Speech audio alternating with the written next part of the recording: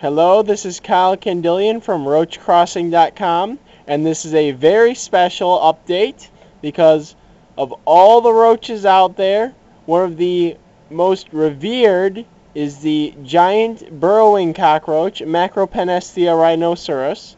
And back in the fall, I acquired 2 adult pairs of them, and unfortunately, very unfortunately, one of the adult females died, which left me with 1 female, 1 adult male, and then 1 subadult male.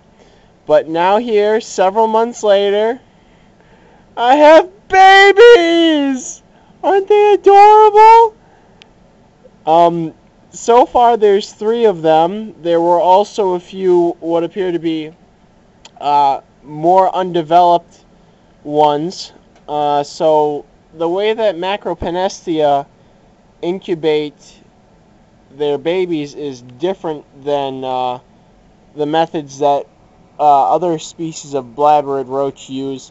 Instead of an Uthica covering like you would find in Blabberus discoidalis, Archimandrita tessellata, Blabberus giganteus, Blaptica dubia, all those species, the eggs are directly deposited into the brood sac instead of being retracted or being pushed out inside of an Uthica and then being retracted.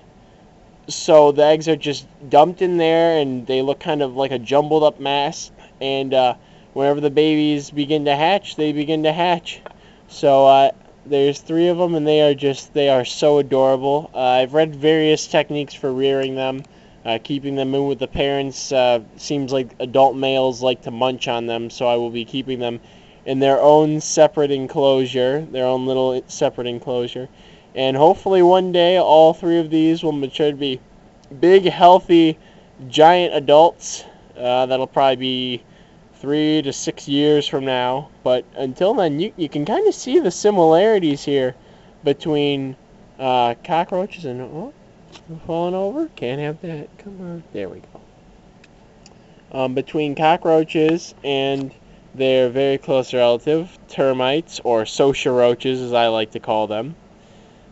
Big head, the antennae are kind of oddly placed with respect to the eyes.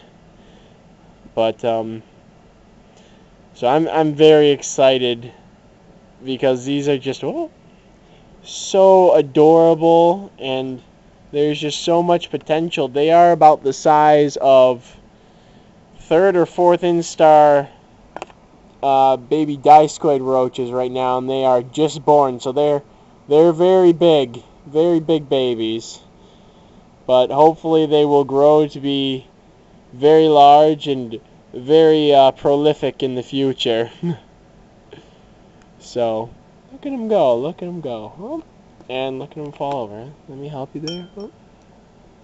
Oh. They're not exactly the most alert roaches. They actually have an extreme reduction in the number of nerves and ganglia that they have in their nervous system, and their eyes are reduced in size, or at least the compound eyes are. I'm not sure about the ocelli, but the compound eyes are reduced, the antennae are rather reduced, and the nervous system is also reduced because they don't need to respond. They're nocturnal in their natural habitat, generally coming out at night to avoid predation, and they don't really need those extra senses because there's apparently not a lot of predators around.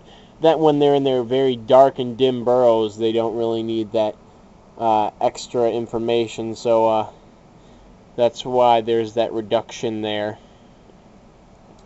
But yeah, they're so cute and so very delicate looking at the same time, even though they will grow up to be... And actually that right there is a piece of the adult's poop to just give you sort of a perspective. So, and this is what it's all about. Baby roaches. So, time to get them in their new home, which will probably be a deli cup about this size, with some coconut fiber on the bottom, these rotting oak leaves, and of course lots of adult poop, because they may be able to feed directly on that and get nutrients from it, or they may need bacteria, protozoans, etc. found in that they would not get in an enclosure without it. And even if it's not vital for their growth, it may actually speed it up, or it might have a health advantage or something else like that. And with a species that takes this long to mature and can live for up to 10 years, I would prefer growth to be as fast as possible. So I will leave them alone and get them into their enclosure. So that is, this is Kyle Kendillion from RoachCrossing.com. And until next time, happy roaching, everybody.